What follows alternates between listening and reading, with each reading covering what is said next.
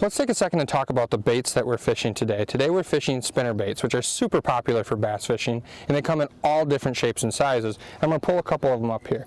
This bait right here today we've caught a pile of fish on, and it's this willow leaf style blade. Now when you're looking at spinner baits themselves, they're going to come in different shapes, different sizes, but really what you're looking at to start is the blade. That's the money. That's where you're going to catch the majority of your fish, is with the blade itself. And so you have to ask yourself what you're looking for in the application of how you're fishing.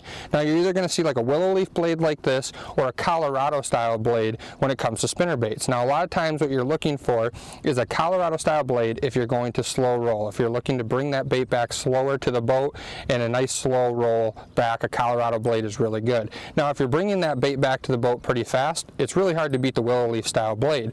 Again, it comes in different shapes, different sizes, and that really has to do with watercolor and different conditions as far as that goes. Now today it's about that 65-degree water. We're getting in that late spring time frame, and we've had a lot of success today fishing a bigger willow leaf style blade, really good flash, and burning those baits back to the boat.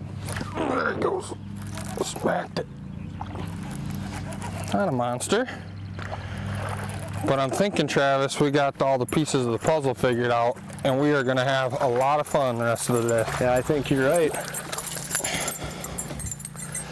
Yeah, you can't beat that. A double on the points. I think we're starting to figure something out.